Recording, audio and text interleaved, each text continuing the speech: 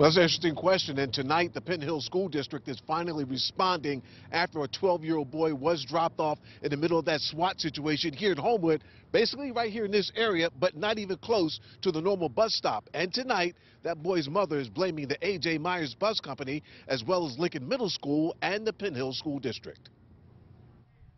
A.J. Myers and Sons Bus Company dropped off 12-year-old Julius Carrington at the perimeter of the police and SWAT situation.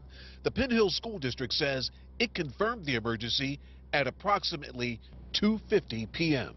But Maisha Henriquez says she notified Lincoln Middle School at 1:30 that buses would not be able to get through to drop off her son.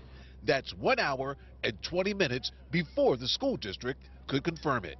I proceeded and I left work 1:30 and came and sat on Blockador right by the recycling plant and was waiting for the school bus to come with my son.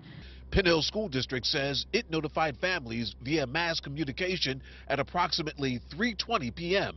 and advised families of 2 specific reroutes and adjusted bus stops.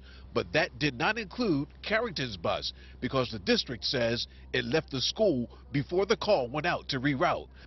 But the boy's mother says the driver should still have common sense and the district should have a contingency plan for such emergencies. They seen the situation. They seen all the cops. They seen the SWAT. They knew what was going on. They seen the helicopters.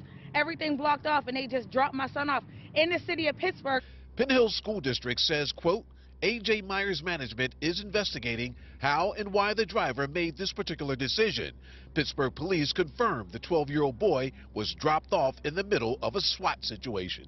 Who seemed to be a little frightened, of course, obviously, and scared. Wasn't sure how he was going to walk to his home. Something has to be done about this. I'm not letting this go. This is not acceptable at all.